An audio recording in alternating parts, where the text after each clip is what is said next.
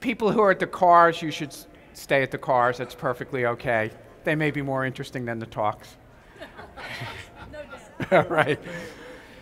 It's not true that we're auctioning them off. Rod wanted me to clarify that right from the beginning. So we're going to start. My name is Howard Bauchner, and I'm the host for the day. I'm the editor of the Journal of the American Medical Association, JAMA, and I was appointed in July 2011. And this is kind of a bold experiment that Rod Sierra, who's Senior Vice President of Communications, has developed just for this meeting. I want to thank Rod and Catherine Potts, who's in the back. There's 5 or 6 speakers. We're going to talk for about 15 minutes. It's modeled a bit after TED Talks or TED Med.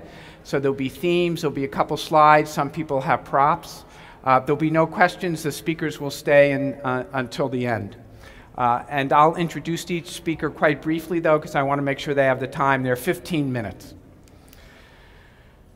So the first thing I'm going to talk about is some of the changes at JAMA, what we've done in terms of managing change. And then I'm going to talk about medical education and our healthcare systems. And in each case, I'm going to talk a bit about change of each one of those. I'm going to point out why medical education is stuck. We've been stuck for 50 years, and I will give you one equation to show you why we were stuck. But first, I want to just talk about some of the changes at JAMA and how we've tried to manage change. So how do you manage change in a complex situation? The first critical ingredient in change is to have resources. And so after you have resources, the next critical ingredient is to create a vision, a shared vision among the people who are going to help you change whatever the organization is. And then the last is to ensure that you manage risk while you're trying to create that change. So what have we done at JAMA over the last 2 years? Well, first are these covers. I think many of you who see JAMA know that they come about every 2 or 3 months. And they've become really quite popular. One of our senior editors has suggested that we open a store called JAMAZON so that we can actually sell some of these covers. The other thing we did is a few months ago we introduced an HTML5 app. It's a little more advanced than most of the apps that you're used to, so you actually download it from the web rather than downloading it either from the Apple Store or from the Google Store. It plays on any device, big or small, round or square. Simultaneously, a few months ago, we renamed all 9 of the archives journals. They're now called JAMA Psychiatry, JAMA Pediatrics, JAMA Neurology. And on July 3rd of this year, you will see the first major print redesign of JAMA in over 25 years. It's a bold experiment, and what I always say is if you like the changes, please email me, and if you don't like the changes, please email our publisher, Tom Easley, who's back in the corner. So this is why medical education is stuck. I graduated from medical school in 1979. If people are here who graduated medical school in 1950, 1960, 1970, or 1980, this is the structure of the medical education program that they went through. 4 years of undergraduate school, 4 years of medical school, generally split, 2 years of basic science education and 2 years of clinical research, and then 3 to 5 years of residency. Unchanged in over 6 decades. It is very, very hard to argue for progression or change when the structure is immutable. And some of these things are going to have to change in the coming years. I gave a talk at Michigan and we talked about complacency and fear in medical education. And I think I'm particularly pleased that many of you know that the AMA has recognized that we are stuck, and over this weekend they will announce the new program about innovation in medical education, and I tip my hat to Jim Madeira, Susan Skolnick, and the AMA for investing in change in medical education. So what might the future look like? Currently, evaluation is based on calendar months rather than competencies. Now, what's the struggle with basing it on competencies? We don't know how to measure it, and we're not exactly sure what to measure. Certainly, the 6 competencies have been articulated. What I struggle with is that somehow they've been created equal. And I would argue being a physician starts with 2 critical ingredients: professionalism and knowledge. And I do worry as we move from calendar-based evaluation to competency evaluation that we are very, very good at some of the competencies, but not very good at some of the competencies in terms of both measuring them and then understanding if people are progressing. But I was talking to someone who runs a PhD lab, and I asked him, how long do people stay in your PhD lab? How long do your PhD students stay in your lab? He said 3 years, 4 years, 5 years, 6 years. If you're in sociology or philosophy and have no future, you may stay 10 years. But it's based on competency.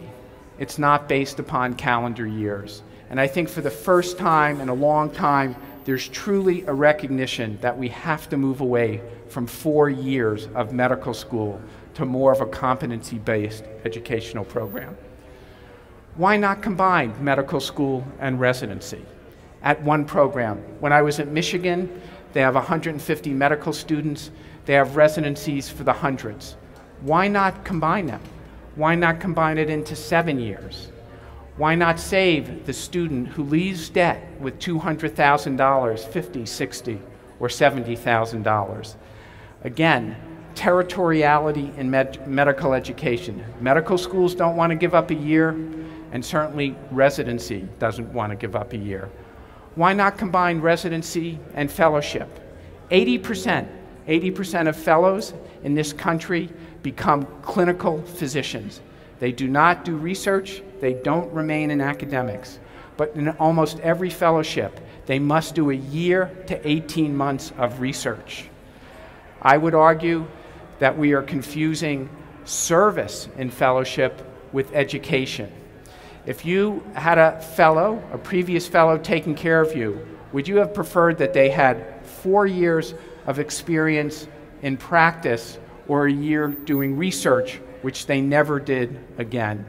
And so I think, again, combining some of these years in ways that people haven't done before may really be effective. Whenever we used to turn out physicians or pediatricians at the Boston Combined Residency in Pediatrics, and we would turn them over to multi-specialty groups or care programs, they go, well, now their real education begins. And I'll give you one vignette. I was with Mike Marcy, and Michael was a pediatrician in Kaiser in Southern California. And I was at dinner with him and Jerry Klein, who's really a wonderful PDID person, and we were talking about the treatment of children with Kawasaki's disease. And we said at Boston Medical Center, well, you know, we had really been able to pare down the admission from 5 days to 3 days when they got gamma globulin. And Michael just burst out laughing. Michael said, why do you even admit them to the hospital? What a foolish 3 days.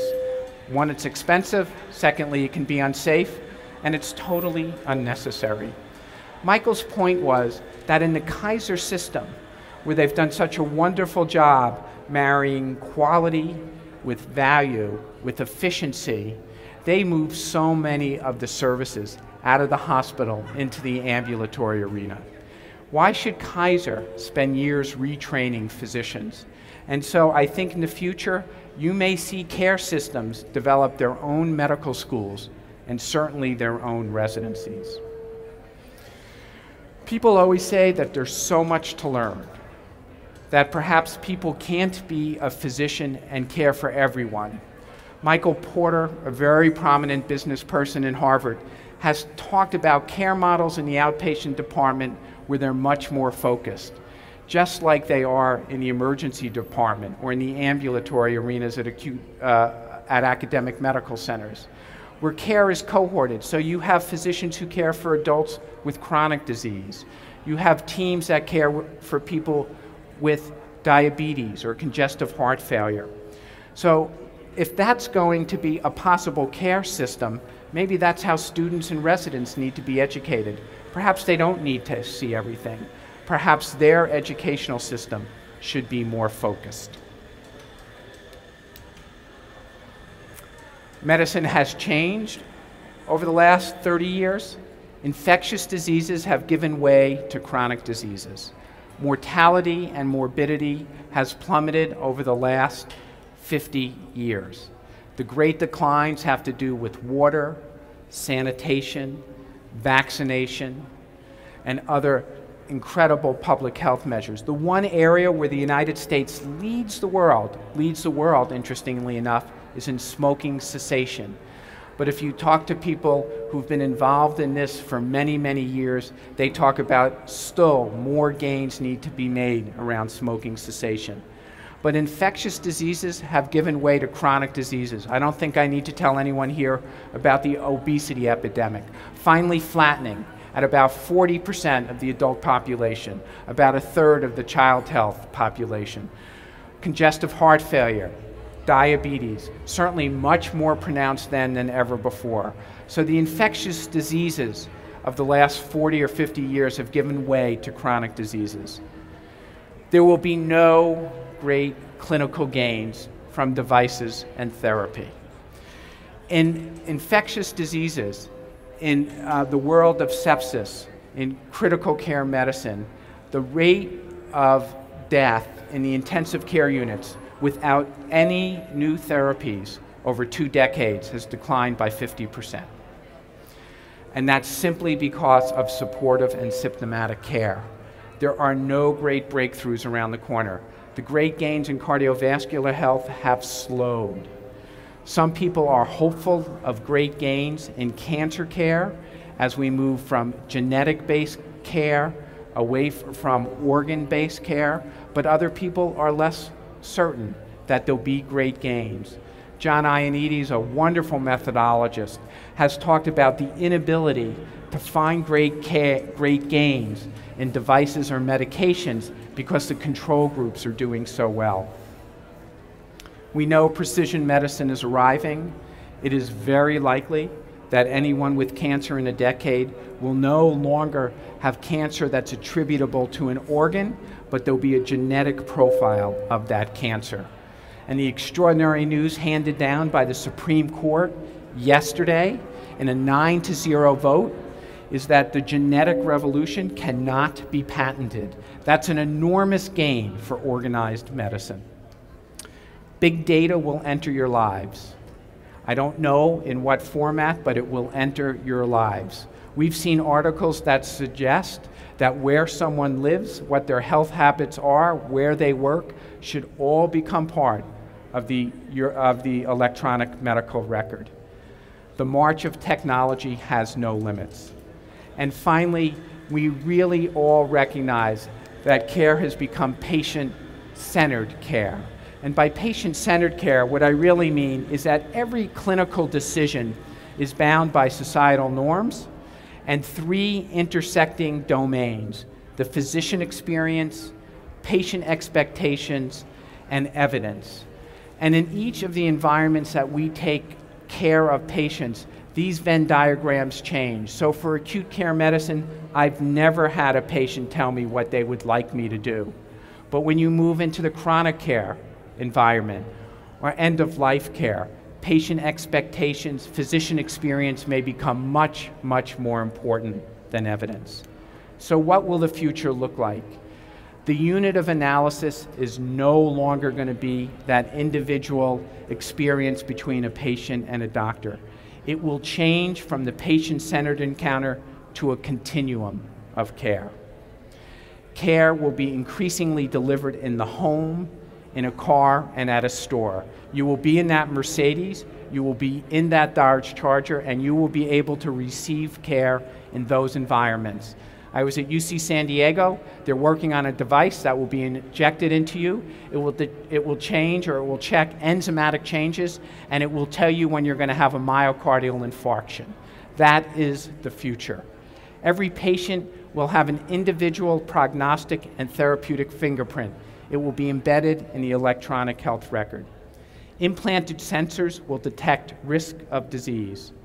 And the development of teams in the ambulatory environment will mimic the development of teams on the inpatient service. So that unit of analysis of an individual physician with an individual patient will become much more elaborate as we develop these teams. Thank you very, very much.